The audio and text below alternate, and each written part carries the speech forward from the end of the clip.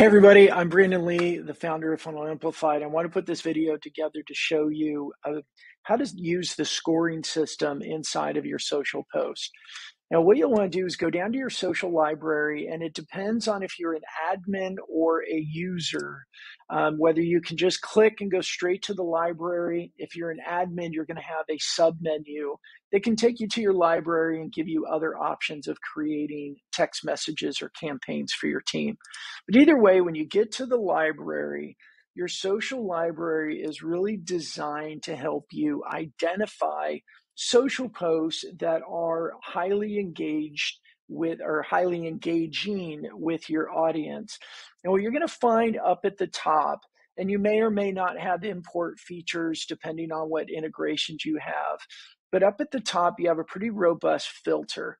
It lets you find things like only find your favorites, whether you were the author or someone else. You can look in, certain periods of time, posts for different social networks, and of course you have your statuses. But what you can do is things like as you're scrolling through, these numbers in the top left corner are the points that have been generated for that post. Obviously, the more the points, the more engaged the post was. What we offer with our point system is it's 1 point for a like, you get 5 points for a comment, and 10 points for a share.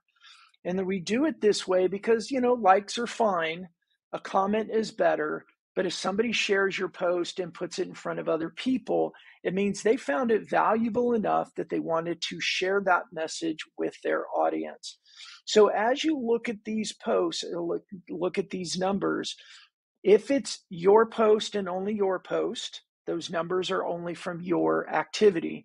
If it's a post that's shared, if you're one of our users, one of our customers that's connected to a team and they're creating a social post for you through our Amplify solution, then the number is based on total team members on your team. So one of the things that you can do as you're scrolling through, you can take a look based on different posts. If you like some of the posts based on their numbers or things, you can click and make it one of your favorites. That way, when you come in and you're looking, like you don't have time today, you want to go find a post from, 30 days or more, you can come in here and say, I want to find my favorites. I need a post today for Instagram, and I want it, within the last 90 days. And what you're going to find is obviously your post now section is always high at the top, but down below is where you'll get your results. So this is a post for me for Instagram from over 90 days ago that I could click. And if I like it as I read it, I want to schedule it again, I can click schedule again and schedule it for myself either later today or sometime in the future. But the key thing here is making sure that you're using or knowing how to use the numbers, the point system in order to make decisions for social posts that you'd want to use in the future. There you go. As always, if you have any questions, we want to help you. We don't want you to ever be frustrated. The bottom right corner is going to have our chat tool.